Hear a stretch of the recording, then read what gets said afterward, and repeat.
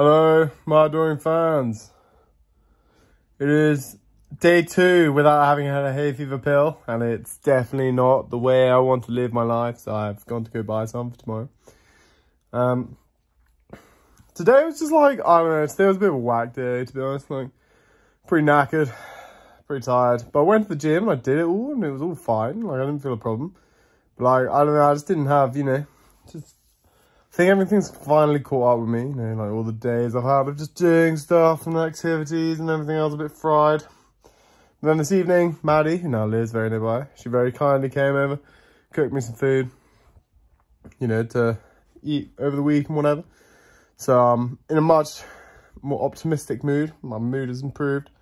And then, yeah, just chilled out. It's quite nice. It's so cool how, having a right next door. So much better than being in Essex.